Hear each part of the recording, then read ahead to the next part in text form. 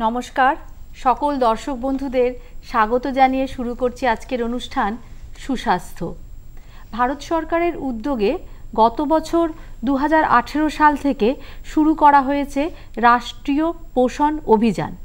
এই বছর সেপ্টেম্বর মাসে পালিত হচ্ছে রাষ্ট্রীয় পোষণ মা, অর্থাৎ মায়ের পুষ্টি, মানে কিন্তু সন্তানেরও পুষ্টি। সুস্থ মাই জন্ম দিতে পারে সুস্থ শিশুর।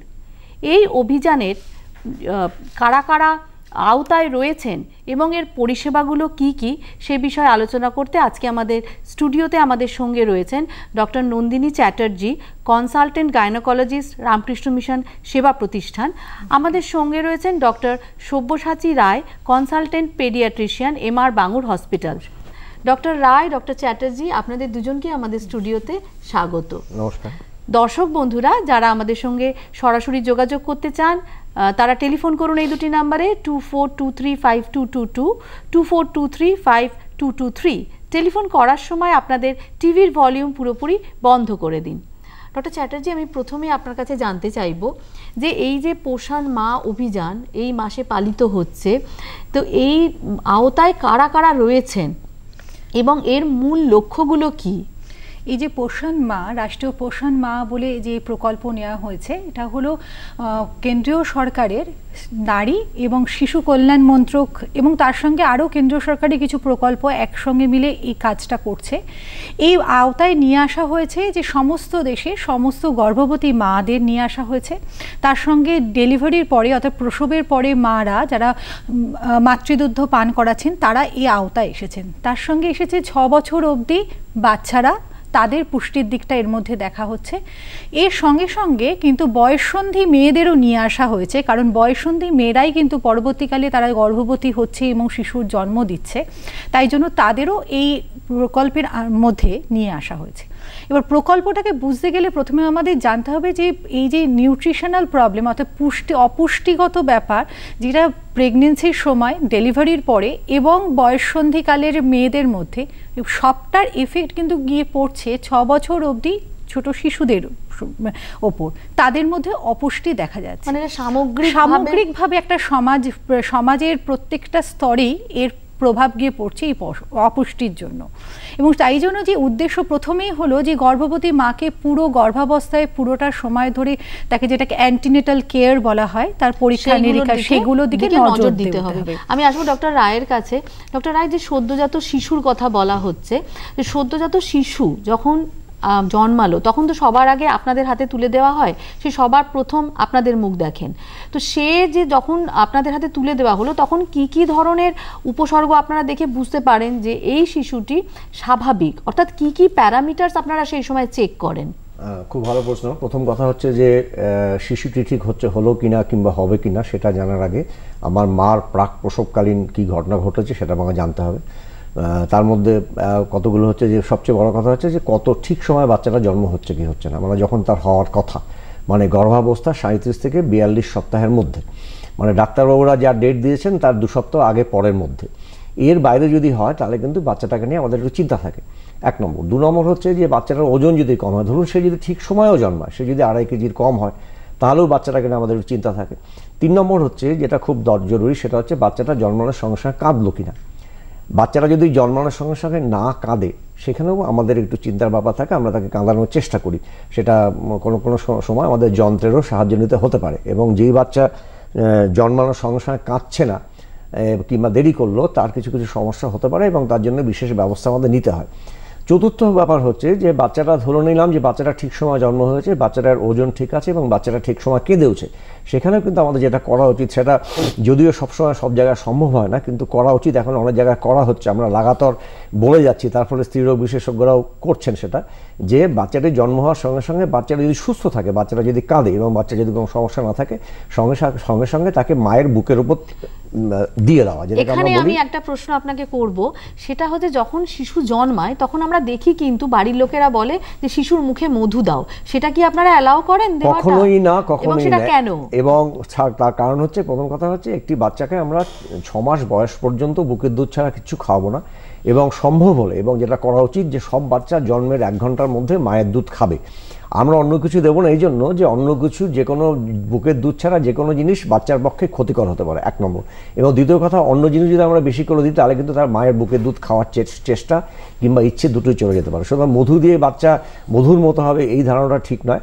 মধু কেন, কোনো জিনিসই দেওয়া যায় না, যেমন অন্যান্য রাজ্যে জলম ঘুট্টি বলে একটা ব্যাপার আছে। সুতরাং মধু, জলম ঘুট্টি কি যাই হোক, কোনো কিছুই দেওয়া যাবে না। আমাদের উদ্দেশ্য হবে যে সব বাচ্চাকে জন্মের 1 ঘন্টার মধ্যে মায়ের দুধ খাওয়াতে, এবং মা এবং বাচ্চার যা অবস্থা থাকে তাতে যদি আমাদের কোনো অসুবিধা না থাকে তাহলে জন্মের সঙ্গে সঙ্গে বাচ্চাকে মায়ের বুকের উপর দিয়ে একটা ভালো করে বাচ্চাকে ঢেকে দেওয়া, যাতে ওই যে মায়ের সঙ্গে যে বাচ্চার যে একটা কন্ট্যাক্ট বা যে বাচ্চার সংস্পর্শে আসলো, এগুলো কিন্তু বাচ্চার ভবিষ্যতের জন্য প্রচণ্ড ইম্পর্টেন্ট বা প্রচণ্ড দরকারি। প্রথম কথা একটা হচ্ছে তাপ, মায়ের শরীরের তাপ থেকে বাচ্চার শরীরে তাপ যাবে, বাচ্চার শরীরে তাপমাত্রা কমে যাবে না। এবং আরও অনেক কিছু হরমোনাল বা মানে হরমোনজনিত ব্যাপার আছে মায়ের সঙ্গে সংস্পর্শে, এতে বাচ্চা মায়ের দুধও তৈরিতেও আরও সাহায্য করে এবং বাচ্চার যথাযথ বৃদ্ধিতে সাহায্য করে। এবং দেখা গেছে যে যেসব বাচ্চাকে মায়ের জন্মের সঙ্গে সঙ্গে মায়ের বুকের উপর শুয়ে দেওয়া হয় উপুর করে, এবং যেসব বাচ্চা 1 ঘন্টার মধ্যে মায়ের দুধ খাওয়া শুরু করে,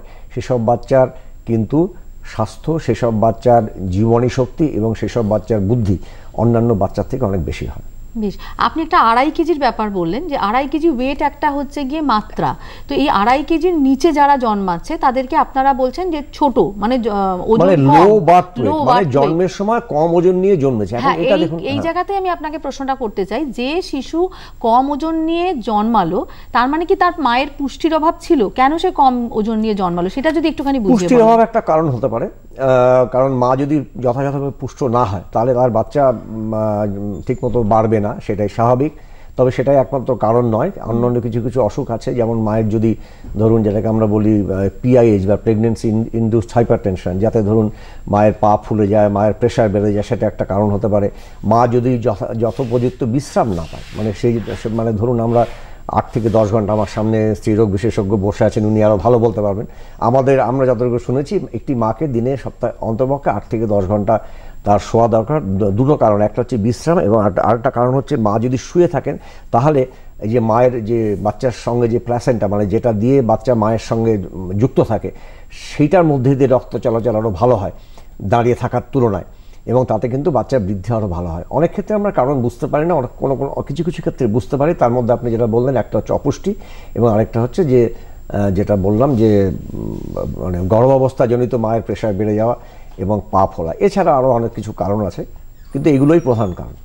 বেশ, ডক্টর চ্যাটার্জি, আমি আপনার কাছে আসবো যে এই যে গর্ভাবস্থায় মায়েদের যে বিভিন্ন ধরনের সমস্যা, তো এই সমস্যা আপনারা কি করে বোঝেন? প্রথমে যদি এটা একটুখানি ভাগ করে বলেন যে ফার্স্ট ট্রাইমাস্টার, সেকেন্ড ট্রাইমাস্টার এবং থার্ড ট্রাইমাস্টারে কি কি ধরনের পরীক্ষা নিরীক্ষা করেন, যাতে মা সুস্থ আছে কিনা সেটা বোঝাটা কতটা জরুরি?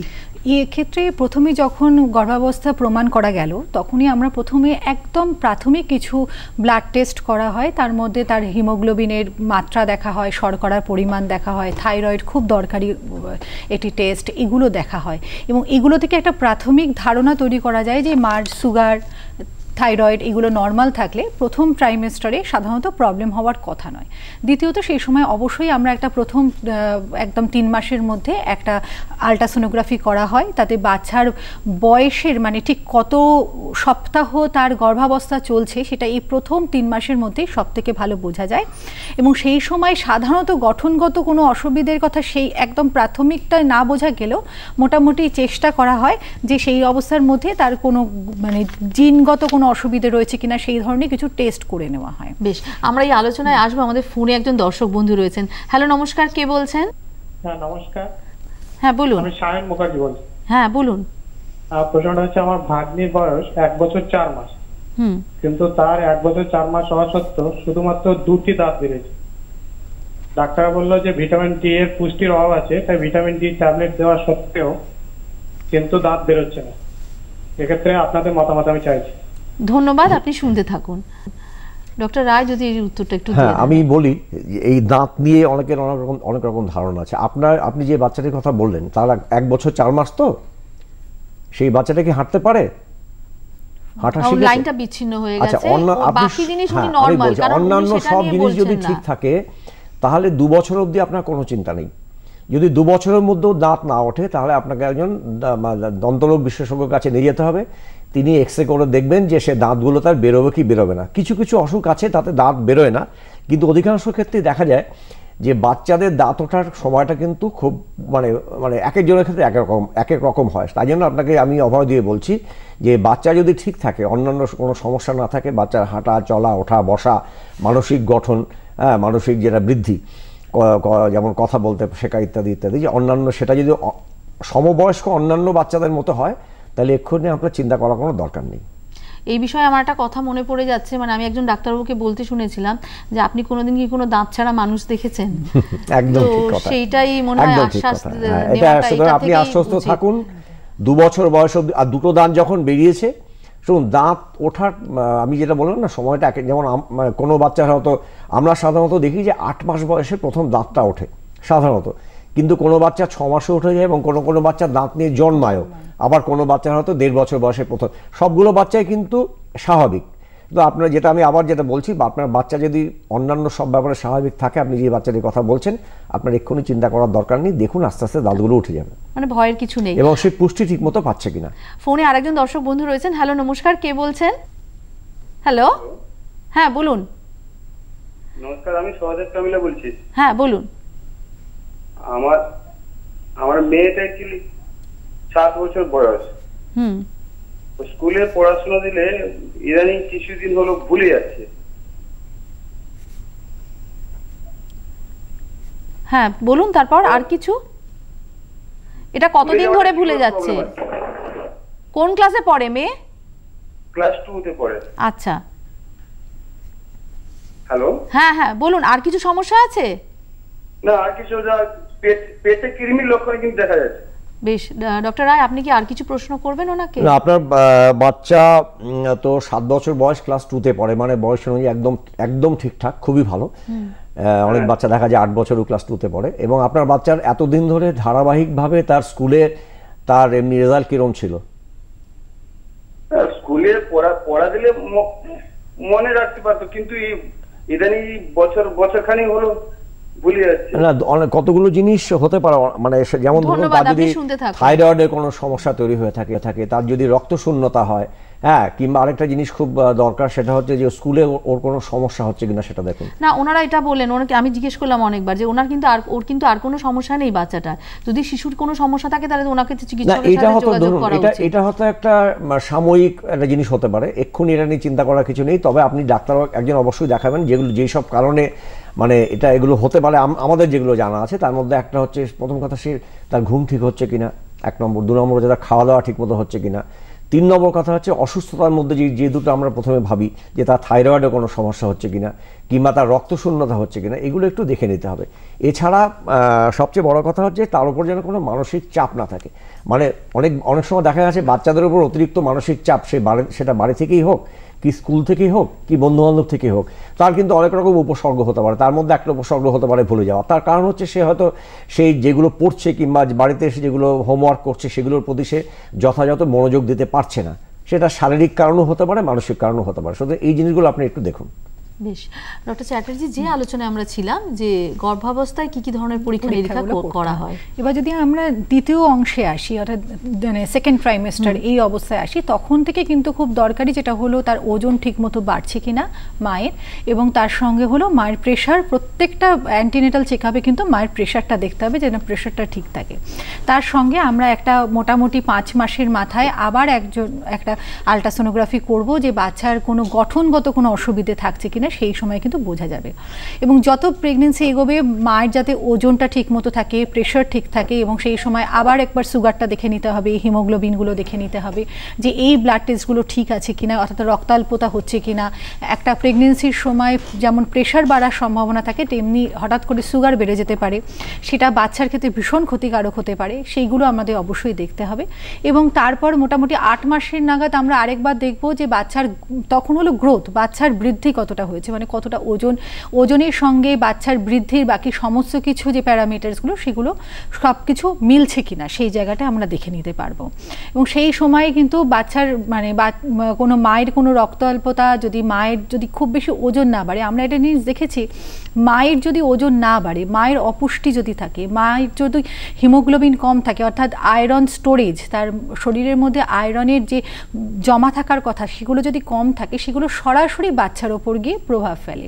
অর্থাৎ বাচ্চা যদি কম ওজন নিয়ে তখন জন্মাতে পারে, এবং যে বাচ্চা কম ওজন নিয়ে জন্মাচ্ছে তার কিন্তু জন্মের পরই তার বিভিন্ন সংক্রমণ হওয়া বা তার এমনকি মৃত্যু পর্যন্ত হতে পারে। মানে এটাই কিন্তু একদম সরাসরি ঘটনাটা ঘটতে পারে লো বার্থ ওয়েট বাচ্চার ক্ষেত্রে, মানে একটা মারাত্মক আকার ধারণ করতে পারে। এই যে আপনি ওজন বাড়ার কথা বলছেন, মানে সারা প্রেগন্যান্সি পিরিয়ডে মানে গর্ভাবস্থায় কতটা ওজন বাড়া উচিত এবং খাদ্য তালিকা কি খাওয়া উচিত? কেননা কিছু কিছু ক্ষেত্রে আমরা দেখি যে মায়েরা খেতে পাচ্ছেন না, তার কিন্তু খিদে কমে যায়, বমি বমি পায়, তো সেই ক্ষেত্রে সে কিভাবে খাওয়া দাওয়াগুলো করবে? এই ব্যাপারে বলি যে পুরো একটা যদি প্রেগন্যান্সি পিরিয়ড ধরা হয় তাহলে সাধারণত 12 থেকে 12.5 কেজি ওজন একজন মানে আমাদের ভারতীয় মায়ের ক্ষেত্রে বাড়ে, এরকমভাবে একটা অ্যাভারেজ আমরা ধরতে পারি। প্রথম অবস্থা একদম প্রথম যে 3 মাস সেই সময় মায়ের কিন্তু বমি ভাব অনেক বেশি থাকে, সে খেতে পাচ্ছে না, এই অরুচি ব্যাপারটা বেশি থাকে। সেই সময় মায়ের কতটা ওজন বাড়লো সেটা খুব বেশি প্রভাব বিস্তার করে না বাচ্চার উপর, করে তারপর থেকে যত দ্বিতীয় যে সময়ে আমরা ঢুকছি সেকেন্ড ট্রাইমেস্টার, তখন থেকেই মায়ের কতটা ওজন বাড়ছে, মা ঠিকমতো খেতে পাচ্ছে কিনা, তখন কিন্তু একটা অদ্ভুত ব্যাপার, মায়ের কিন্তু তখন বমি ভাব অনেক কমে যায়, মায়ের হয়তো অরুচিটাও অনেক কমে যায়, তার ফলে মার পক্ষে খাওয়াটাও সম্ভব হয় এবং আস্তে আস্তে মায়ের ওজন বাড়ে।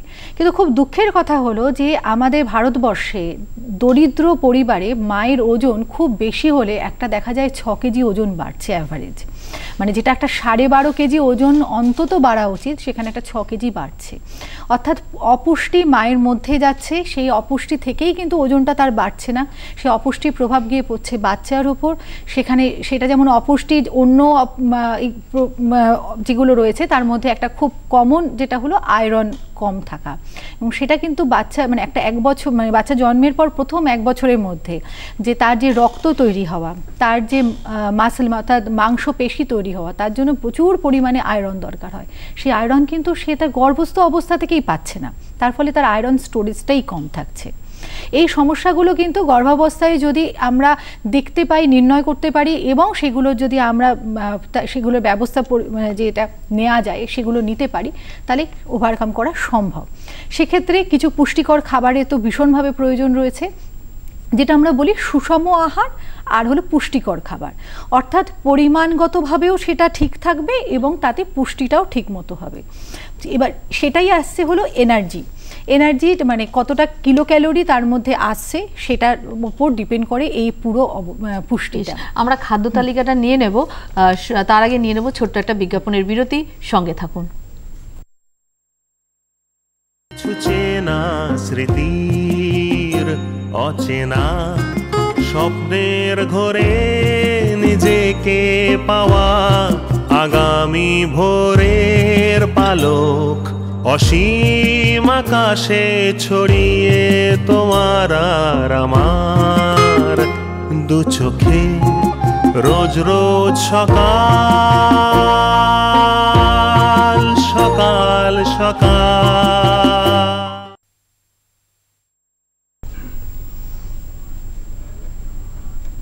ফিরে এলাম বিরতির পর। আমাদের আজকের আলোচনার বিষয় হলো পোষণ মা। ডক্টর চ্যাটার্জি, আমরা যে খাদ্য তালিকার কথা বলছিলাম সেটা একটু দর্শক বন্ধুরা যাতে নিতে পারেন একটুখানি বলে দিন ওদের জন্য। যে একজন গর্ভাবস্থায় মাকে যে খাবারগুলো খেতেই হবে তার মধ্যে হলো প্রচুর পরিমাণে সবুজ সবজি মানে ভেজিটেবলস খেতে হবে, ফ্রেশ ভেজিটেবলস, তার সঙ্গে হলো ফল, অন্তত 2-3 রকমের ফল সারাদিনের মধ্যে থাকবে।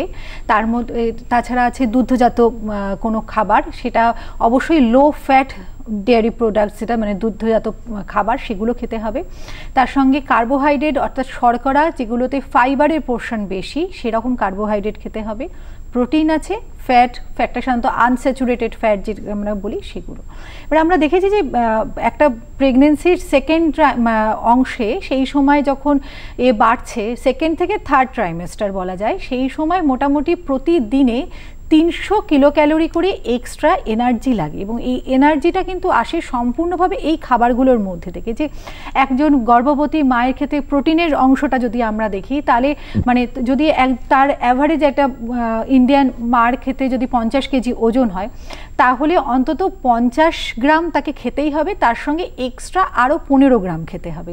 ঠিক সেভাবে ফ্যাটের ক্ষেত্রে হলো 30 গ্রাম অন্তত তাকে সারাদিনের মধ্যে ফ্যাট জাতীয় খাবার খেতে হবে। আর এটা হলো ক্যালসিয়াম। এই ক্যালসিয়াম খাওয়াটা খুব জরুরি। ক্যালসিয়াম যেমন মায়ের শরীরে বৃদ্ধিতে কাজে লাগে, তেমনি বাচ্চার তার বোন তৈরি করা তার বৃদ্ধিতে ক্যালসিয়াম ভীষণভাবে লাগে। এবং ক্যালসিয়াম প্রায় একজন যে গর্ভবতী নয় তার জন্য যতটা লাগে তার থেকে প্রায় 2.5 গুণ ক্যালসিয়াম বেশি লাগে একজন গর্ভবতী মায়ের। আয়রন তো অবশ্যই দরকার, তার সঙ্গে ফলিক অ্যাসিড, ভিটামিন সি, এগুলো হলো অত্যন্ত দরকারি খাদ্যদ্রব্য যেগুলো লাগে। আমরা ফিরে আসবো আলোচনায়, সঙ্গে একজন দর্শক বন্ধু রয়েছেন। হ্যালো, নমস্কার, কে বলছেন? হ্যাঁ নমস্কার। হ্যাঁ বলুন। হ্যালো, হ্যাঁ বলুন। হ্যাঁ বলছি, আমার ছেলের বয়স হচ্ছে 2 বছর, ওর ওজন হচ্ছে 9.5 কেজি। একটু ওজনটা কম পরিপাট অনুযায়ী মনে হচ্ছে, কারণটা কি একটু যদি ব্যাখ্যা করেন, বা কি করতে পারি, আমাদের করণীয় কি আছে? ডক্টর রায়, আপনি কি আর কোনো প্রশ্ন করবেন? আচ্ছা, সবার আগে আমি জিজ্ঞেস করছি, আপনার বাচ্চার জন্মের সময় ওজন কত হয়েছিল? 3 কেজি হয়েছিল। আচ্ছা, 3 কেজি হয়ে থাকে তাহলে একটু কম। এখন কোনো অসুস্থতা বা শিশুর কোনো অসুস্থতা হয়েছে কিনা এর মধ্যে? আপনার বাচ্চার কি কোনো অসুস্থতা অনেকদিন ধরে কোনো অসুখে ভুগছে? অনেক টানা অসুখে ভুগছে না, তবে একটু জ্বরের প্রবণতাটা বেশি। সেটা বারবার যদি একটা বাচ্চা অসুখে ভোগে তাহলে কিন্তু তার বৃদ্ধিটা যথাযথ, হ্যাঁ বারবার যদি একটা বাচ্চা অসুখে ভোগে তাহলে তার বৃদ্ধি কিন্তু যথাযথ নাও হতে পারে।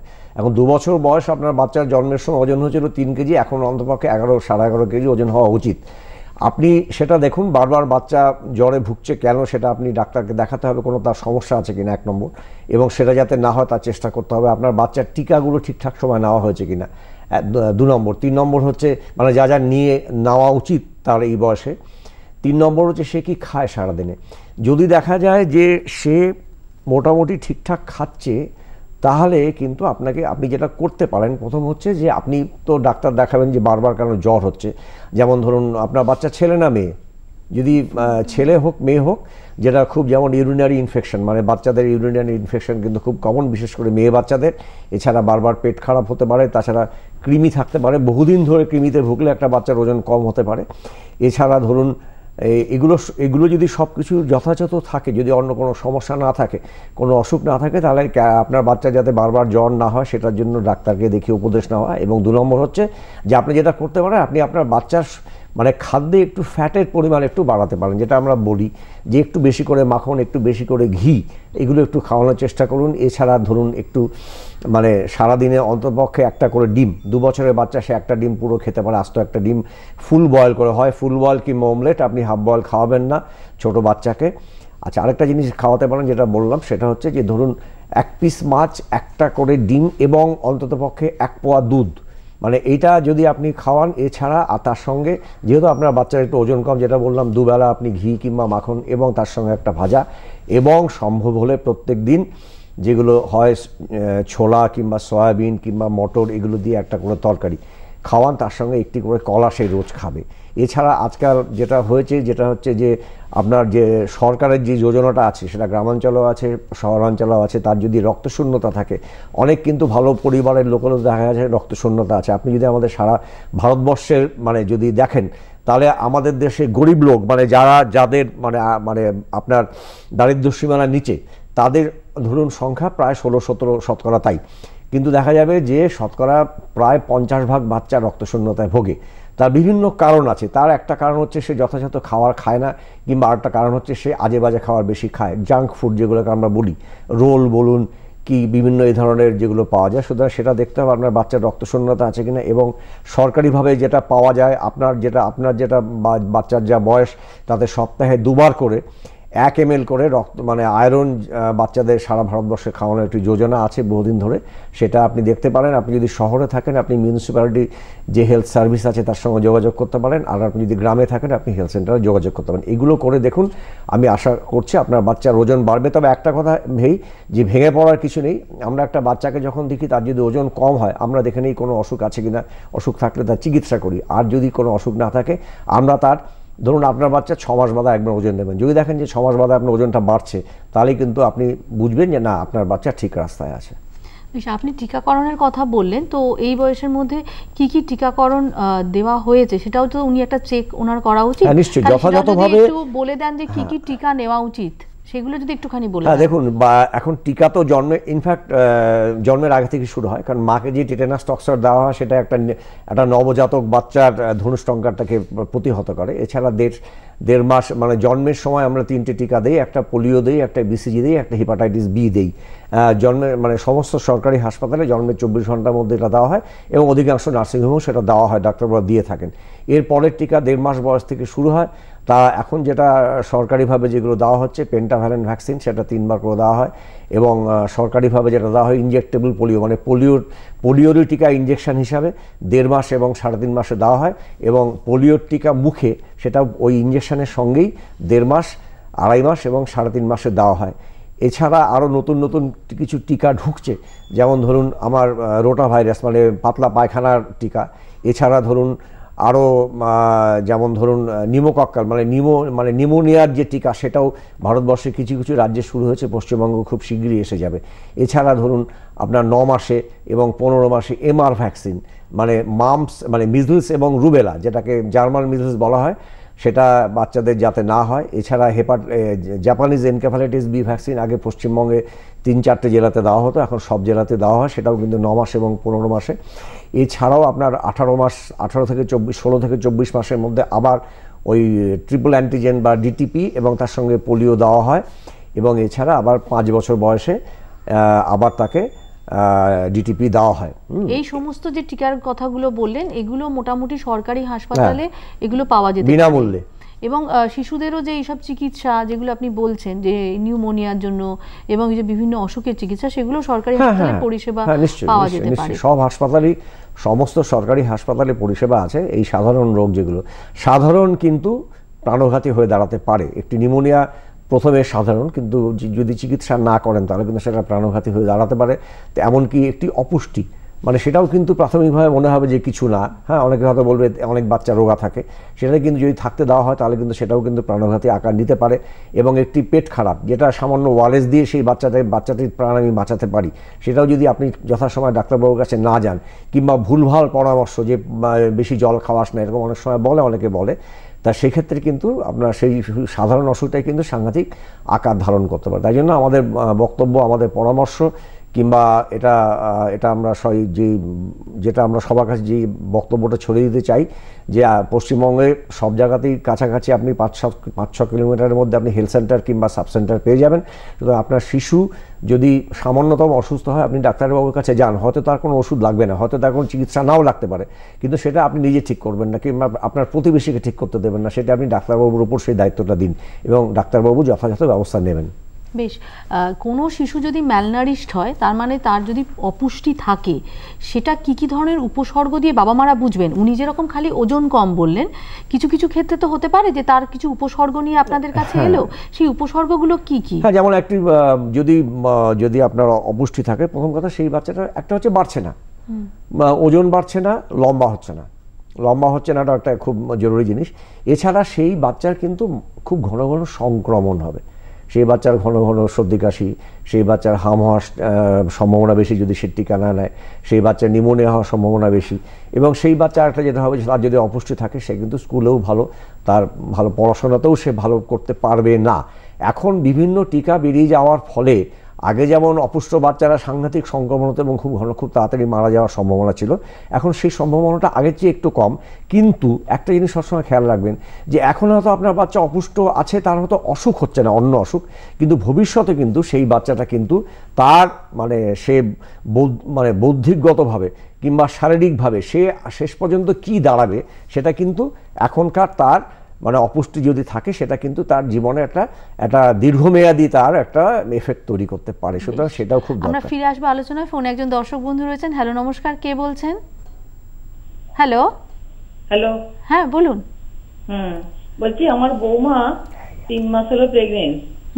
হ্যাঁ, ওর কি খাওয়া উচিত, কি খাওয়া উচিত নয়, আপনারা সেটা একটু বলে দেন। কি উচিত নয় খাওয়াটা, কোন খাবারটা খাওয়া উচিত? ধন্যবাদ, আপনি শুনতে থাকুন। ডক্টর চ্যাটার্জি, এটা আপনাকে প্রশ্নটা করা হয়েছে, কিন্তু তার সাথে আমি আরেকটা জিনিস বলবো ওনাকে, সেটা হচ্ছে কতক্ষণ বিশ্রাম ঘুমের প্রয়োজন, সেটাও একটুখানি অ্যাড করে দেবেন, এবং কি কি ধরনের টিকা নেওয়া উচিত। আচ্ছা, প্রথমত 3 মাসের যখন তার গর্ভাবস্থা চলছে, সে বাড়ির সমস্ত খাবারগুলো খাবে, সুষম এবং পুষ্টিকর খাবার বলতে যা বুঝি সেগুলো সমস্ত খাবে। আমরা সাধারণত যেটা বলি যে দুপুরবেলা রাত্রিবেলা যে খাবারটা খাচ্ছে সারাদিনে সেই একই পরিমাণ খাবার আর একটা এক্সট্রা খাবে, মানে একটা এক্সট্রা মিল সকালবেলা আর সন্ধ্যেবেলার মধ্যে ভাগ করে খাবে। অর্থাৎ যেটা এক্সট্রা যে 300 কিলো ক্যালোরি যেটা আমরা বলছি যে এক্সট্রা এনার্জি দরকার, সেটা যাতে সেই আহার থেকে চলে আসে।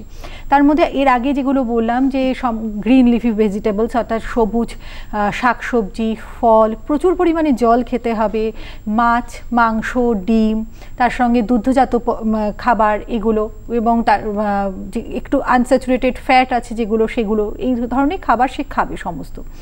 আরেকটা যেটা, সেটা হলো যে টিকার ব্যাপার যেটা বলছিলেন, সে খাবেন না সেটাও উনি জানতে চাইলেন। খাবেন না বলতে একটা জিনিসের বলা হয় যে পাকা পেঁপে খাবেন না, মানে বিষয়টার মধ্যে তার মধ্যে না আসলে পেপাইন বলে একটা এনজাইম থাকে, যেটা অনেক ক্ষেত্রে মানে বাচ্চা নষ্ট করে দেওয়ার একটা সম্ভাবনা হয়, তাই জন্য পেপাইনটাকে অ্যাভয়েড করার কথাই বলা হয়। কিন্তু মানে বাড়ির তৈরি যে কোনো সুষম আহার সবকিছুই খেতে পারবেন, শুধু পাকা পেঁপে ছাড়া। পাকা পেঁপে এবং বলা হয়, এবং সত্যি বলতে কি যে কোনো ডাইজেস্টিভ এনজাইমকে সেই সময় আমরা অনেক ক্ষেত্রেই দেখা যায় যে একজন মা কমপ্লেন করছে যে তার কোনো খাবার হজম হচ্ছে না, এবং সেক্ষেত্রে সে হয়তো দোকানে গিয়ে খাবার হজম করা যেটা এমনি সময় যে ওষুধ খেয়ে নেওয়া হয় সেগুলো খাচ্ছে, সেগুলো কিন্তু অবশ্যই না খাওয়াই উচিত।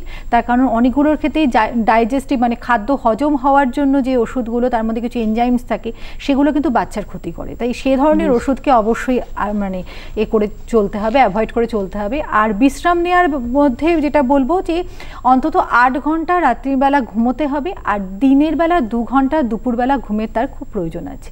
সমস্ত যে নর্মাল যে বাড়ির কাজকর্ম মানে হাউস হোল্ড আমরা বলি, ওয়ার্ক বলি, সেগুলো সমস্ত কিছু করবে। ভারী কাজ অবশ্যই আমরা অ্যাভয়েড করতে বলি কিছুটা। আরেকটা হলো যতটা কাজ করতে সে কমফোর্টেবল ফিল করবে, মানে যেখানে গেলে তার মনে হবে না যে এরপরে কাজ করলে আমার শরীর খারাপ লাগছে, ততটা পর্যন্তই সে কাজ করতে পারে। আর ভ্যাকসিনের ব্যাপারে মানে টিকাকরণের ব্যাপারে যেটা হলো টিটেনাস নিতে হবে। সাধারণত আমরা 3 মাসের পর একটা টিটেনাস দিই এবং তার 1 মাস পর রিপিট করি আর একটা টিটেনাস। এখন টিটেনাসের সঙ্গে টিডি বলে একটা শুরু হয়েছে, মানে শুধু টিটেনাস নয়, তার সঙ্গে ডিপথেরিয়ার একটা পোর্শন, সেটা দিয়ে টিডি বলে নতুন একটা ভ্যাকসিন শুরু হয়েছে। সেটা কিন্তু এই একই নিয়মে একটা 3 মাসের পর এবং তার ঠিক 1 মাস পর আরেকটা রিপিট করা হবে। একটা জিনিস আপনি একটু শুরুতে বলেছিলেন যে কিশোরী যাদের যদি অ্যানিমিয়া থাকে, তাদের যদি অপুষ্টি থাকে, তারাই তো পরবর্তীকালে গর্ভবতী হচ্ছে।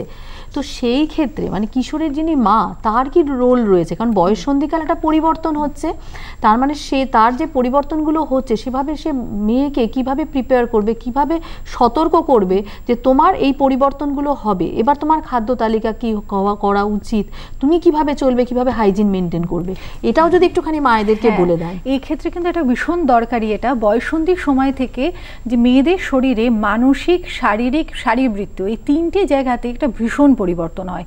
হরমোনাল পরিবর্তনের জন্য তাদের একটা মানসিক পরিবর্তন যেমন হচ্ছে, সেটা শরীরের ওপরও ভীষণভাবে প্রভাব বিস্তার করছে। সেই সময় যেটা হয় যে শরীরের যে বৃদ্ধি হচ্ছে তার জন্য প্রচুর পরিমাণে এক্সট্রা ক্যালোরি, এনার্জির প্রয়োজন হচ্ছে, এবং সেটা আসবে পুষ্টিকর খাবারের থেকে। এবং সেক্ষেত্রে মাকে সেই ব্যাপারে নজর রাখতে হবে যে হয়তো এরকম হচ্ছে যে বাইরের খাবার, দোকানের খাবার সে এত বেশি খাচ্ছে, তার ফলে বাড়ির যে পুষ্টিকর খাবার সেই খাবারগুলো সে খাচ্ছে না, তার ফলে তার হয়তো পেট ভরার মতো খাবার হয়ে যাচ্ছে, ওজন শুধু শুধু বেড়ে যাচ্ছে, কিন্তু আসলে দেখা যাচ্ছে তার কোনো পুষ্টিগত খাবার নেই। তার ফলে যেটা সুষম আহারটাও তার হচ্ছে না, সেক্ষেত্রে তখন হলো রক্তাল্পতা হতে পারে, এবং আরও শারীরবৃত্তীয় যে বৃদ্ধিও ঠিক মতো হচ্ছে না, একটা ওবেসিটি অর্থাৎ একটা অতিরিক্ত ওয়েট হয়ে যাচ্ছে, কিন্তু সেটা কিন্তু বৃদ্ধির ঠিক সমতুল্য নয়, এই ব্যাপারটা হচ্ছে। একটা ওবেসিটি হওয়ার কিশোরী বয়সে সম্ভাবনা থাকে। আমরা ফিরে আসবো আলোচনা। আমাদের ফোনে একজন দর্শক বন্ধু রয়েছেন। হ্যালো, নমস্কার, কে বলছেন? হ্যালো। হ্যাঁ হ্যালো। হ্যাঁ বলুন। হ্যাঁ আমি একটু ডাক্তারবাবুর সঙ্গে একটু কথা বলতে চাইছিলাম। হ্যাঁ বলুন। হ্যাঁ বলছি যে আমি ভরা থেকে বলছি, তরুণ পরামানিক বলছি। আমার মেয়ের একটুখানি শরীরে প্রবলেম আছে। হ্যাঁ সমস্যাটা বলুন। হ্যাঁ হ্যালো। হ্যাঁ বলুন, আমরা শুনতে পাচ্ছি। আপনার টিভির ভলিউম পুরোপুরি বন্ধ করে দিন, আমরা শুনতে পাচ্ছি। হ্যাঁ বলুন। হ্যাঁ বলছি যে আমার মেয়ে খাওয়া দাওয়া একদমই মানে করতে চাইছে না। আমি এমনিতেও ডাক্তারবাবুর সঙ্গে আমি প্রাইভেটে দেখিয়েছিলাম, তো সেখানে টনিক বললো যে হ্যাঁ খাওয়া দাওয়াটা বাড়বে, তো ওখানে কিছুই তো বুঝতে পারা যাচ্ছে না, কোনো ধরনের কোনো পরিবর্তন দেখতে পাচ্ছি না। আপনার মেয়ের বয়স কত? এই 4.5 বছর বয়স। ওজন কত? ওজন 11 কিলো মতন হয়েছে। আচ্ছা ডক্টর রায়, আপনি যদি এটা কি হঠাৎ হয়েছে না অনেক দিন ধরে চলছে? না এটা প্রথম থাকতেই হয়ে আছে। এই বাচ্চাটা এমনি মানে এনার্জি কিরকম? অন্যান্য ওর বয়সী অন্যান্য বাচ্চারা যতটা ছোটাছুটি করে, খেলাধুলো করে কিংবা পড়াশোনা স্কুলে যেরকম করে, একটা সমস্যা আছে স্যার। বলছিলাম যে ও রাত্রে শোয়ার সময় কিন্তু দাঁত একটু কিমি করে, হ্যাঁ আওয়াজ হয়।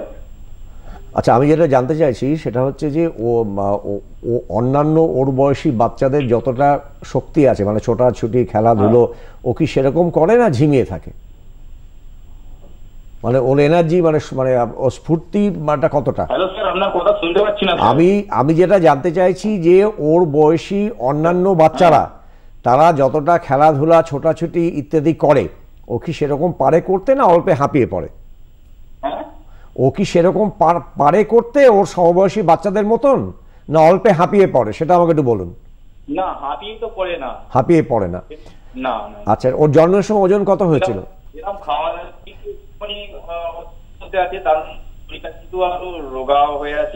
না দেখুন, রোগা হয়ে গেছে অনেকটা কারণে হতে পারে। একটা হচ্ছে ওর যদি কোনো অসুখ থাকে, যেমন ধরুন ওর যদি কোনো হজমের গণ্ডগোল থাকে, ও যদি মানে মানে প্রস্রাবে কোনো ইনফেকশন কিংবা সংক্রমণ থাকে, কিংবা ও যদি অনেক দিন ধরে পেট খারাপে ভোগে, কিংবা অনেক দিন ধরে কৃমিতে ভোগে, কিংবা কিছু কিছু বুকের অসুখ, হ্যাঁ ওর যদি বাড়িতে কোনো কারো যদি মানে মানে যক্ষা জাতীয় ছোটো বাচ্চাদেরও হয় সে ধরনের কোনো সমস্যা থাকে, আপনি একটা জিনিস লক্ষ্য করুন যে দুটো কথা। প্রথম কথা হচ্ছে তার যদি মানে মানে শক্তি কিংবা স্ফূর্তি অন্য বাচ্চার মতো থাকে, সেটা আছে কি না, সেটা যদি থাকে তাহলে অত চিন্তা করার কারণ নেই।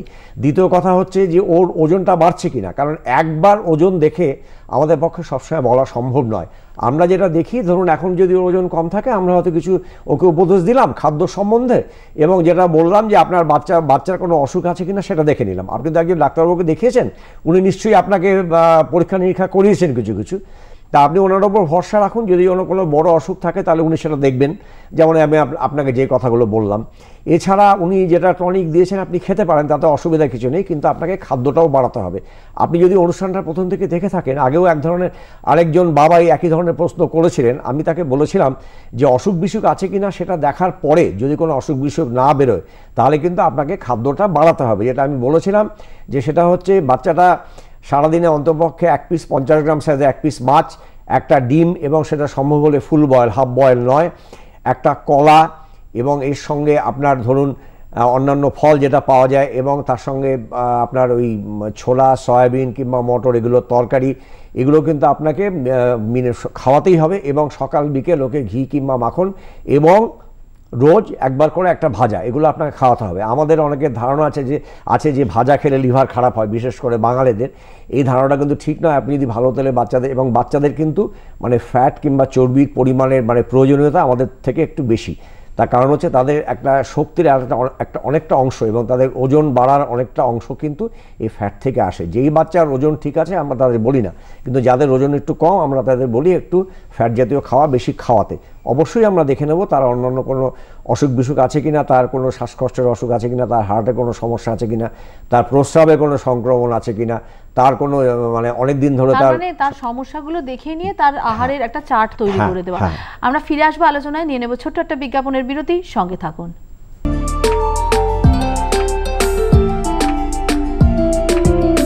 মা ঠাকুমার চিরকালীন যে রেসিপি সেসব তো থাকবেই, তার সঙ্গে সঙ্গে আমরা পৌঁছে যাব কলকাতার সমস্ত বিখ্যাত অভিজাত হোটেলে, রেস্টুরেন্টে। আর সেখানে গিয়ে বিখ্যাত শেফদের কাছ থেকে আমরা শিখে নেব তাদের বিশেষ বিশেষ পদগুলো। তারপর সেগুলো শিখে নিয়ে আপনিও সেগুলো খাওয়াতে পারবেন আপনার পরিজনদের। তাহলে এই সব রান্না জানতে, শিখতে আর সকলকে খাওয়াতে চোখ রাখতে হবে আজকের রান্নাতে ডিডি বাংলায় প্রতি সোম থেকে শুক্রবার দুপুর 2:30।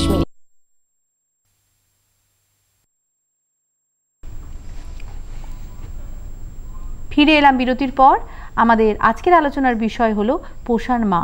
ডক্টর চ্যাটার্জি, আমরা যে আলোচনায় ছিলাম যে একটা কিশোরীকে কিভাবে তার মা তৈরি করবে, তার কারণ এই সময় ঋতুস্রাব শুরু হয়, এই সময় হরমোনাল চেঞ্জ হয়। আপনি বললেন এই সময় মোটা হয়ে যাওয়ারও টেন্ডেন্সি থাকে, তো একটুখানি যদি এই জায়গাটা একটু বুঝিয়ে বলেন। হ্যাঁ, এই সময় যেটা হরমোনাল ভীষণভাবে চেঞ্জেস হচ্ছে, তার ফলে একটা কিন্তু মানে মানসিক পরিবর্তনও খুব হয়। আমি শারীরিক পরিবর্তনগুলোর আগে মানসিক পরিবর্তনের জায়গাটায় আসি।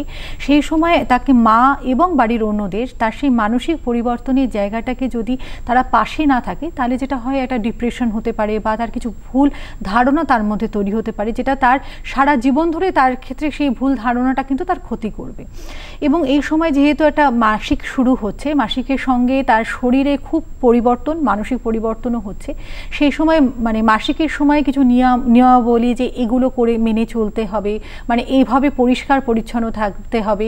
দ্বিতীয় কথা, স্যানিটারি ন্যাপকিনের ব্যবহার, যেটা ভীষণ দরকার। যে এই হাইজিন সেই সময় যদি সে মেনটেন না করে, তার থেকে এমন অনেক সংক্রমণ হয়। সেই সময় তো সে কষ্ট পাচ্ছেই, সেটা কিন্তু তার ভবিষ্যতের ক্ষেত্রেও সেই সংক্রমণ একটা সুদূর প্রসারী, তার মধ্যে কিন্তু খুব খারাপভাবে তার ক্ষতি করার সম্ভাবনা থাকে। তাই জন্য এই সময় মাকে ভীষণভাবে সেই বিষয়ে এবং তার পাশে দাঁড়িয়ে যে এটা খুব নর্মাল বিষয়, এবং সেই মানসিক এবং তার শারীরিকভাবে সেই সাপোর্টটা তার খুব দরকার রয়েছে। তার সঙ্গে হলো যে পুষ্টিগত খাবারগুলো তাকে যেতে খেতে হবে, কী ধরনের, মানে এই সময় যেটা সবথেকে বেশি দরকার সেটা হলো একটা শিক্ষা, তার সচেতনতা বোধ, এবং কিভাবে পরিষ্কার পরিচ্ছন্ন থাকবে সেই সম্বন্ধে তাকে একটা সম্যক ধারণা তার মার কিন্তু উচিত তার মধ্যে তৈরি করা। আরেকটা হয় যে সমাজে আমাদের বিভিন্ন রকমের কিছু কুসংস্কার থাকে এই মাসিক নিয়ে, যে সে ধরনের কোনো কুসংস্কার কিন্তু তার মধ্যে ঢুকতে দেওয়া উচিত নয়, কারণ সেখান থেকে তার কিন্তু পরবর্তীকালে মানসিকতারই কোনো অসুবিধার মধ্যে সে পড়তে পারে। দ্বিতীয় কথা হলো যে সেই সময় যদি পুষ্টি ঠিকমতো না হয়, তাহলে দেখা যায় যেমন আয়রন যদি কম হয়, তাহলে রক্ত অল্পতা হচ্ছে, তখন মাসিকের সময় ব্লিডিংয়ের পরিমাণও অনেক বেশি হবে। তার মানে নর্মাল যে কাজকর্ম তার সারাদিনে যেগুলো পড়াশুনো করা বা নর্মাল যে কাজকর্ম সেগুলো সে করতে পারবে না, সমস্যাগুলো দেখা যাবে। তার বৃদ্ধি ঠিকমতো হবে না, তার যে গ্রোথ যে যতটা বাড়ার কথা, তার উচ্চতা বাড়ার কথা বা স্বাস্থ্য হিসেবে যতটা ঠিক হওয়ার কথা সেগুলো হবে না। আরেক দিকে দেখা যায় সেটা হলো বাইরের খাবার প্রচুর বেশি পরিমাণে খাওয়া, একটা সচেতনতা না থাকা যে সারাদিনের মধ্যে কতটা তার পুষ্টিগত খাবার খেতে হবে, তার মধ্যে ওবেসিটি অর্থাৎ অত্যন্ত স্থূলতা চলে আসে। সেই স্থূলতার জন্য তার যেমন একটা খুব কমন এখন দেখা যাচ্ছে যে এই বয়ঃসন্ধি মেয়েদের যেটা হচ্ছে সেটা হলো পলিসিস্টিক ওভারিয়ান সিনড্রোম। তার ওভারিতে ছোট ছোট সিস্ট তৈরি হচ্ছে, যেটা একটা হরমোনাল সমস্যা তৈরি করছে, পরবর্তীকালে বিভিন্ন সমস্যা ডেকে নিয়ে আসছে। খুব অল্প বয়স থেকে ডায়াবেটিস অর্থাৎ সুগারের পরিমাণ বেশি হয়ে যাচ্ছে, প্রেশার বেশি হয়ে যাচ্ছে, এবং সেগুলো কিন্তু তাকে পুরো জীবনব্যাপী সেই সমস্যাগুলোর মধ্যে পড়তে হবে। সেটা কিন্তু এমনকি তার গর্ভাবস্থার ক্ষেত্রেও অনেক রকম সমস্যা তৈরি করবে। আপনি তো বললেন যে এই ওবেসিটি হতে পারে, তার আগে আমি আরেকটা জিনিস জেনে নেব, যে স্যানিটারি ন্যাপকিনের কথা আপনি বলছিলেন। তো স্যানিটারি ন্যাপকিন তো মানে ভীষণভাবে জরুরি তাকে বোঝানো, তার কারণ এটা একটা হাইজিন মেনটেন করার ব্যাপার এতে এর সাথে জড়িত।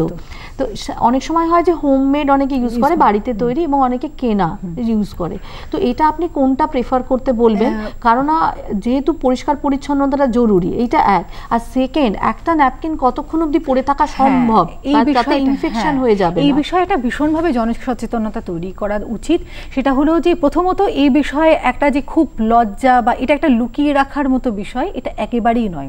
এটা একটা নর্মাল শারীরবৃত্তীয় প্রক্রিয়া, এবং সেটাকে মানে বাড়ির অন্যদের কাছ থেকে লুকিয়ে রাখতে হবে এরকম কোনো ব্যাপার নেই। যেটা আগেকার দিনে হতো, তারা বাড়িতে তৈরি করা কাপড় তারা ব্যবহার করতো এবং সেটাকে ঠিকমতো কেচে রোদ্দুরে শুকোতে দিতে পর্যন্ত পারতো না তার লজ্জার জন্য, যেটাতে ক্ষতি হতো সেখান থেকে অনেক রকম সংক্রমণ, এবং সেটা সাংঘাতিক সংক্রমণের চান্সও থাকে। তাই জন্য সেই রকমভাবে যদি হয়, তার থেকে স্যানিটারি ন্যাপকিন যেটা প্যাড কিনে ইউজ করা অনেক বেটার। এবং সেটা 4 ঘন্টা থেকে 6 ঘন্টা তার মধ্যে কিন্তু সেই ন্যাপকিন তাকে পরিবর্তন করে নিতে হবে। এবার একটা জিনিস হয় গ্রামাঞ্চলে খুব দরিদ্র বাড়িতে সেটা হয়তো সম্ভব হয় না যে এই পরিমাণ ন্যাপকিন কেনার, তো এখন সরকার থেকে অনেক প্রকল্প হয়েছে যেটা স্কুলে স্কুলে ন্যাপকিন দেওয়া হচ্ছে, সেটার মধ্যে সেই সচেতনতা তৈরি করে সেটাকে নেওয়া এবং তাকে ব্যবহার করা, এটা কিন্তু বাড়ির লোকেদেরই এগিয়ে আসতে হবে। কারণ নইলে যে এই একটি কিশোরী সে তার কাছে পুরো ব্যাপারটাই নতুন, যদি মা বা বাড়ির অন্যরা যদি সেই বিষয় তার পাশে না থাকে যে এটা একটা লুকিয়ে রাখার মতো বা ভীষণ লজ্জার, যে এই সময় একদম সে ঘরের মধ্যে বসে থাকতে হবে, সে কোনো কাজে বেরোতে পারছে না, এই জায়গা থেকে এই যে ট্যাবগুলো আমাদের মধ্যে ছিল সেখান থেকে কিন্তু আগে বেরোতে হবে। তো মানসিকভাবে সেই জায়গাটাকে অতিক্রম করলে তবেই আমরা কিন্তু আমাদের চারপাশে আমাদের পরিষ্কার পরিচ্ছন্ন থাকা বা সব কিছু আমাদের সুযোগ সুবিধা নেওয়ার মতো অনেক ব্যবস্থা আছে, সরকারের অনেক প্রকল্প আছে, কিন্তু নেওয়ার জন্য মানসিকভাবে সেই জায়গায় আমাদের যেতে হবে। এবং সেক্ষেত্রে যদি কাপড়ও সে ব্যবহার করে, সে কাপড়টাকে যেন পরিষ্কারভাবে ধুয়ে রোদ্দুরে শুকিয়ে তা সেই পরিষ্কারভাবে ব্যবহার করে, সেটা ওটা তো ইউজ অ্যান্ড থ্রো করা যেতে পারে, যে বাড়ির তৈরি করা জিনিসটা সেটাও ফেলে দেওয়া যায় ব্যবহার করা। কিন্তু যেটা সমস্যা হয় যে অনেক বাড়িতে এতটাই দারিদ্র যে সেটা হয়তো সম্ভবই হয় না, দেখা যায় সেই সময় সে ঘর থেকে তাই জন্য বেরোতেই পারছে না, সে স্কুল যেতে পারছে না, এই সমস্যাগুলো দেখা যায়। তো সেই জন্য সেখানে এগিয়ে আসতে হবে, সেখানে তাকে এটা হলো একদম ন্যূনতম তার কিন্তু সেটা অধিকার। এবং কিছু কিছু জায়গায় এই ট্যাবুগুলো আছে যে মন্দিরে যেতে পারবে না, কোনো কোনো জায়গায় দেখা যায় আগুন ছুতে পারবে না, রান্নাঘরে যেতে পারবে না, চুল আঁচড়াতে পারবে না, শ্যাম্পু করতে পারবে না। এই জায়গা থেকে প্রথম আমাদের যদি একটুখানি সচেতন করে দেয়, এটা একদম একটা নরমাল শারীরিক ঘটনা এবং এই মাসিকই কিন্তু পরবর্তীকালে একটা কিশোরীকে একটি গর্ভধারণের দিকে এগিয়ে নিয়ে যাচ্ছে। তাই আমার তো মনে হয় সেটাকে সেলিব্রেট করা উচিত, যে যখন সেই ঋতুমতী হলো তাকে সেলিব্রেট করা উচিত। এবং এই যে মন্দিরে যেতে পারছে না, পুজো করতে পারছে না, রান্নাঘরে ঢুকতে পারছে না, এই জায়গা থেকে কিন্তু তাকে তো তাকে শেখানোর জন্য বাড়ির বড়দের শিখতে হবে। আগে বাড়ির বড়দের, মা, ঠাকুমা, দিদিমা, মাসি, এদের কাছে আগে আমরা করবো যে তারা অন্তত সেই জায়গায় শিক্ষিত হোক, নিজেদের শিক্ষার আলোকে নিয়ে আসুক, যে আমরা অন্তত আমাদের পরবর্তী প্রজন্মকে সেই কুসংস্কারগুলোর মধ্যে নিয়ে আসবো না। আর একটা যেটা আপনি বললেন পলিসিস্টিক ওভারিয়ান সিনড্রোম, তো এইটা হলে মানে কতটা ক্ষতি হতে পারে এবং সেটা কিভাবে চিকিৎসা করেন আপনারা? পলিসিস্টিক ওভারিয়ান সিনড্রোম আমরা বেশিরভাগ ক্ষেত্রে দেখেছি যে একমাত্র খুব বেশি ওজনের জন্য পলিসিস্টিক ওভারিয়ান সিনড্রোমটা হচ্ছে, এবং সেই জন্য একদম একটা লাইফস্টাইল মডিফিকেশন আমরা যেটাকে বলি, অর্থাৎ যাতে স্থূলতা না আসে তাকে এক্সারসাইজ করা, ডায়েট কন্ট্রোল করা, এগুলো করে সেই পলিসিস্টিক ওভারিয়ান সিনড্রোমকে কমাতে হবে। কারণ পলিসিস্টিক ওভারি থাকলে পরবর্তীকালে সুগারের প্রবলেম, প্রেশারের প্রবলেম, এগুলো যেমন আসছে তেমনি কিন্তু ইনফার্টিলিটি হওয়ার চান্সও খুব বাড়বে। বেশ, ডক্টর রায়, আমি আপনার কাছে জানতে চাইবো, আপনি তো খাদ্য তালিকা অনেকবার বললেন দর্শক বন্ধুদের, তো এখন তো সবাই খুব জাঙ্ক ফুড খায়, চকলেট খায়, মানে বাচ্চাদের বলতে গেলে শিশুদের একটা অধিকার এগুলো খাওয়া, তো সেইটা যদি একটুখানি বলেন। কারণ জাঙ্ক ফুড খেলেও তো সেটাও তো আহারের ক্ষেত্রের দিক থেকে হয়তো ক্যালোরি অনেক গেল ভেতরে, কিন্তু ব্যালেন্স ডায়েট তো হলো না, পুষ্টি তো পেলো না, সেইটা যদি একটু বুঝিয়ে বলেন। হ্যাঁ, মানে জাঙ্ক ফুড হচ্ছে ক্যালোরি কিন্তু ইউজলেস ক্যালোরি, মানে যে ক্যালোরিটা আমাদের কোনো কাজে লাগবে না, পেটটা ভরবে একটু আগে ম্যাডাম যেটা বলছিলেন। এখন জাঙ্ক ফুড যে খারাপ সেটা আপনি জানেন, আমি জানি, সবাই জানে। হ্যাঁ, এখন একটা বাচ্চা, আমরা যেটা করি, এটা এই যে একটি বাচ্চা যে জাঙ্ক ফুড খাচ্ছে এই জন্য কিন্তু আমরাই দায়ী। আমার পাশের বাড়ির মাসিমা এসে বাচ্চাটাকে এক বাক্স চকলেট নিয়ে এলেন। বেশ, আমরা এটা শুনবো। আমাদের ফোনে একজন দর্শক বন্ধু রয়েছেন। হ্যালো, নমস্কার, কে বলছেন? হ্যালো, হ্যাঁ নমস্কার। হ্যাঁ বলুন। আমি বর্ধমান থেকে বলছি। হ্যাঁ বলুন। আমার ছেলের বয়স 8 বছর। হ্যাঁ, তো ও খাঁটি পেট। হ্যাঁ বলুন। আপনার টিভির ভলিউম পুরোপুরি বন্ধ করে দিন। মনে হয় লাইনটা বিচ্ছিন্ন হয়ে গেল। ডক্টর আপনি বলতে থাকুন। হ্যাঁ, সুতরাং জাঙ্ক ফুডে কিন্তু আমরাই কিন্তু বাচ্চাদের ধরাচ্ছি, সুতরাং বাচ্চাদের দোষ দিয়ে লাভ নেই। যে কোনো জাঙ্ক ফুড খেতে ভালো, সুতরাং বাচ্চা ভাত না খেয়ে জাঙ্ক ফুডই খাবে।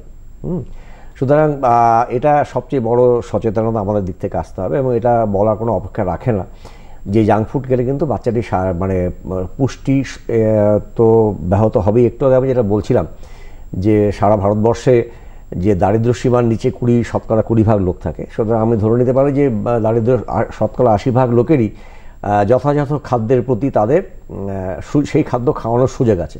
তা সত্ত্বেও কিন্তু দেখা যাচ্ছে যে শতকরা 50% বাচ্চা রক্তশূন্যতায় ভুগছে, এবং এটার একটা কারণ হচ্ছে অতিরিক্ত জাঙ্ক ফুড, এবং আরেকটা কারণ হচ্ছে অতিরিক্ত দুধ খাওয়া। এটাও কিন্তু সবসময় মনে রাখতে হবে যে একটা বাচ্চা মানে সে যখন বড় হয়ে গেছে সে যেন কোনোভাবেই দিনে 500 ml মানে আধসেরে বেশি দুধ না খায়, এটা কিন্তু আমাদের মানতেই হবে। হ্যাঁ, একটা বাচ্চা আপনি যদি বলেন হ্যাঁ তার কি দুধ খাওয়া দরকার, হ্যাঁ দরকার, একটা কারণেই দুধ খাওয়া দরকার একটা বাচ্চা, বড় বাচ্চা, সেটা হচ্ছে ক্যালসিয়ামের জন্য, এছাড়া দুধের কোনো প্রয়োজনীয়তা নেই। হ্যাঁ, মায়ের দুধ একটা বাচ্চা যদি 1.5 বছর 2 বছর অবধি খায়, আমরা চাইবো যে একটি বাচ্চা মায়ের দুধ 2 বছর, কারণ আরও সম্ভব হলে আরও কিছুদিন খাক, যদি মায়ের কিংবা বাচ্চা কোনো সমস্যা না থাকে। কিন্তু আমরা দেখুন আমাদের আর্থিক অবস্থা যত বাড়ছে, আজকে যদি আপনি ধরেন যে আজকে 50 বছর আগে ভারতবর্ষের মানে অ্যাভারেজ আর্থিক অবস্থা যা ছিল, এখন নিশ্চয়ই আমরা তার থেকে একটু উন্নত। আমাদের আর্থিক অবস্থা যত বাড়ছে আমরা কিন্তু এই ধরনের দুধ কিংবা যেটাকে ডেয়ারি প্রোডাক্ট বলা হয় সেগুলো কিন্তু আমরা বেশি করে খাচ্ছি, এবং জাঙ্ক ফুড বেশি করে খাচ্ছি, কারণ আমাদের পয়সা বেড়েছে। হ্যাঁ, তার মানে বাড়ির তৈরি খাবার খাওয়াটাকে সবসময়, হ্যাঁ অকেশনালি, এখন ধরুন এটাও তো সম্ভব না যে মানে খাদ্য ব্রহ্মচর্য, যে আমার বাচ্চা কোনদিন চপ খাবে না, আমার বাচ্চা কোনদিন কাঁচা খাবে, অকেশনালি মাসে একবার, এবং সেটা কিন্তু প্রধান দায়িত্ব আমার, কারণ আমি আমার বাচ্চাকে জাঙ্ক ফুড খেতে বারণ করছি, কিন্তু পাশের বাড়ির বাচ্চাটার জন্য আমি একটা কেক নিয়ে যাচ্ছি। বড়রা এটা ফলো করবে না, বড়রা। হ্যাঁ চ্যাটার্জি, আমি আপনাকে একটা জিনিস জানতে চাইবো, এই যে মায়েদের পরিষেবার কিংবা কিশোরীদের পরিষেবার কথা বললেন, সরকারি হাসপাতালে কি আপনারা এই পরিষেবাগুলো দিয়ে থাকেন? এই সমস্ত পরিষেবাই কিন্তু সরকারি হাসপাতালে সম্ভব, এবং সেখানে যে আয়রন ক্যালসিয়ামের কথা আমরা বলছিলাম সেগুলো সরকারি প্রকল্পের মধ্যেই রয়েছে, যে সেগুলো দেওয়া হচ্ছে। 180 দিনের আয়রন ক্যাপসুল এবং 360 দিনের ক্যালসিয়াম ক্যাপসুল দেওয়া হয়, যাতে পুরো প্রেগনেন্সি পিরিয়ডটা আয়রন ক্যালসিয়াম খেতে পারে। এমনকি যখন মাতৃদুগ্ধ পান করাচ্ছে শিশুকে প্রসবের পর, তাতে তখন ক্যালসিয়ামের একটা প্রয়োজনীয়তা থাকে, প্রায় 1 গ্রাম করে ক্যালসিয়াম পার ডে লাগছে। তো সেই ক্যালসিয়ামের জন্য সাপ্লিমেন্টারি যে হিসেবে কমপ্লিমেন্টারি ফুড হিসেবে পাওয়া যাচ্ছে সমস্তটাই। ডক্টর রায়, আমি আপনাকে বলবো যে আপনি সুষম আহার বললেন, জাঙ্ক ফুড নিয়েও বললেন, একটা শিশুকে সুস্থ রাখতে মায়ের কি কি করণীয়, মানে বাবা মা দুজনেরই কি কি করণীয়, সেইটা যদি একটুখানি আপনি দর্শক বন্ধুদেরকে বুঝিয়ে বলেন, কারণ এইটা সবচেয়ে জরুরি আজকে দিনে। শিশুরা দেশের ভবিষ্যৎ, তারা সুস্থ থাকলেই দেশের ভবিষ্যৎ সুস্থ। প্রথম কথা হচ্ছে যে একটি মাকে যথাযথ বয়সে গর্ভধারণ করতে হবে। বেশি বয়স কিংবা অল্প 18-র নিচে হলে কিংবা 30-এর ওপর নানা রকম সমস্যা হতে পারে, সুতরাং সেই প্ল্যানিং মানে সেইভাবে জীবনটাকে এগোনো সে একটা ব্যাপার আছে। দ্বিতীয় কথা হচ্ছে যে মুহূর্তে মা গর্ভধারণ করবে, ম্যাডাম যেরকম বললেন, তিনি নিয়ম মতো করে হাসপাতাল যাবেন, এবং ডাক্তারবাবু তাকে দেখবেন, এবং দরকার হলে যা ব্যবস্থা নেবেন, এবং প্রসবটা যেন অবশ্যভাবেই হাসপাতালে হয়। এবং এটা খুবই আমাদের সুখের বিষয় যে আমাদের রাজ্যে মানে শতকরা 90% বেশি হাসপাতালে প্রসব হচ্ছে, কিন্তু আমরা সেটাকে শতকরা 100% নিয়ে যেতে চাই। অন্যান্য অনেক রাজ্যে কিন্তু সেটা তার থেকে কম আছে। চতুর্থ কথা হচ্ছে যে বাচ্চারা যখন জন্ম হলো মায়ের দুধ খাওয়ানো, সেটা অত্যন্ত 6 মাস বয়স অবধি সে মায়ের দুধ খাবে, এবং আমরা যেসব জিনিস, এবং টিকা দেওয়া, যথাযথ সময়ে টিকা দেবে। এবং দ্বিতীয় কথা, তার থেকেও আরেকটা বড় কথা হচ্ছে যে খাদ্যাভ্যাস, আমরা যেটা বললাম 6 মাস বয়স অবধি সে খালি মায়ের দুধ খাবে, 6 মাস বয়সের পর থেকে সে কিন্তু অন্যান্য পরিপূরক খাওয়া শুরু করবে। প্রথমে একদম থকথকে মানে পরিক জাতীয় খাবার, কিন্তু সে খাবারটা এমন হবে যে প্লেটটা একটু কাত করলে সে খাবারটা একটু কাত হবে কিন্তু পড়ে যাবে না, সেরকম খাবার হবে। আবার ধরুন 8 মাস কি 9 মাস যখন বয়স হবে, খাওয়ার ধরনটা একটু বাড়বে, পরিমাণটা একটু বাড়বে, সেখানে একটু দানাদার খাবার কিংবা একটু লাম্প, একটু বড় জাতীয় খাবার সে খাবে। আর 1 বছর বয়স থেকে তো সে বাড়ির যা খাওয়ার সব খাবে। এবং যেটা তৃতীয় কথা হচ্ছে তাকে একটু যথাযথ মানসিক একটা এনভায়রনমেন্ট বা মানে চারপাশের একটা জিনিস তাকে দিতে হবে, এবং বাচ্চাটা কি অযথা না বকে কিংবা অন্য বাচ্চার সঙ্গে তুলনা না করে, যে সে যখন স্কুলে পড়বে তার হয়তো রেজাল্ট খারাপ হচ্ছে, আমরা তাকে সব রকম সুযোগ সুবিধা দিতে হবে। তাকে মানে তাকে ব্যাপারটা হচ্ছে যেটাকে আমরা ইংরেজিতে বলা হয় যে পজিটিভ রিইনফোর্সমেন্ট। সে যদি ভালো কিছু করে তাকে তাহলে পুরস্কার। আমরা চলে এসেছি অনুষ্ঠানের শেষে। আজকের এই আলোচনা থেকে আমরা পোষণ মা নিয়ে বিভিন্ন দিক জানতে পারলাম। আজ এই পর্যন্তই। ডক্টর রায়, ডক্টর চ্যাটার্জি এখানে আসার জন্য, আপনাদের সময় দেওয়ার জন্য অসংখ্য ধন্যবাদ। দর্শক বন্ধুরা সুস্থ থাকুন, ভালো থাকুন, নমস্কার।